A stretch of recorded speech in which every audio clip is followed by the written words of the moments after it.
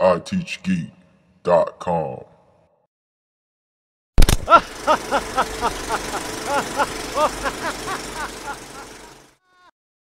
Ask Brian. That's me.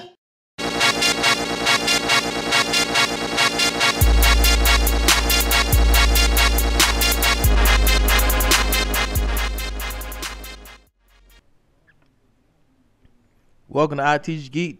I'm your host Rashad, and I'm here to show you how to install DNS. More than likely, DNS is already installed on your computer if you have already made it a domain controller. But if it's not, if you haven't installed it yet, go ahead and go to Add Roles. Go to Next. And then you just click on DNS and install it. You see here, mine is already installed. Once you have it installed,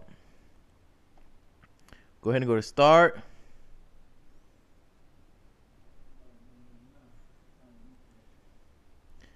Go ahead and go to the DNS. Here's your forward lookup zone, reverse, and conditional forwards. Right now, forward lookup zone, go use this domain controller, and this shows the IP address to the name, and that's how the internet works. You know, it's here goes the name such and such.com, and then it points, the A record points to the IP address, so it can show you where to go. It makes it easier for people to remember names instead of IP addresses. You can actually make another A record if you want to. So we can go ahead and right click on here. We go ahead and put test.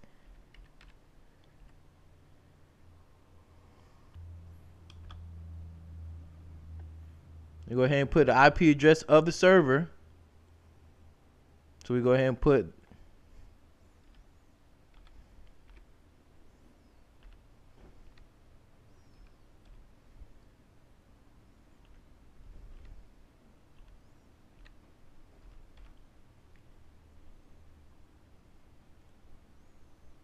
go ahead and add.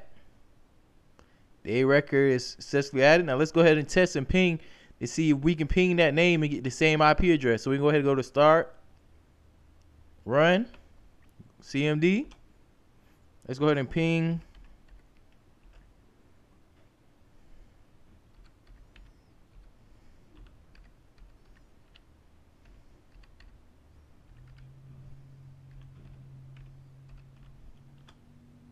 See, it's pinging from the IP address of the server, so we know that it's working.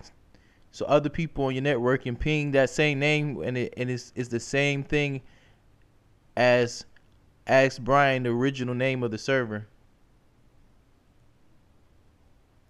And also, if you want to see where the big boy is at, the people that the servers that really handle the internet, you right click, you go to Properties, you go to Root Hints. And these are all big boys right here, .com servers that they handle all the names in the world, really, for the whole DNS, and it points all the websites to the servers out there in the world. So that's just a basic explanation of DNS. If you need more information, have another tutorial in order to show how to share your DNS and forward and all that good stuff. So I'm Rashad. Thanks for watching.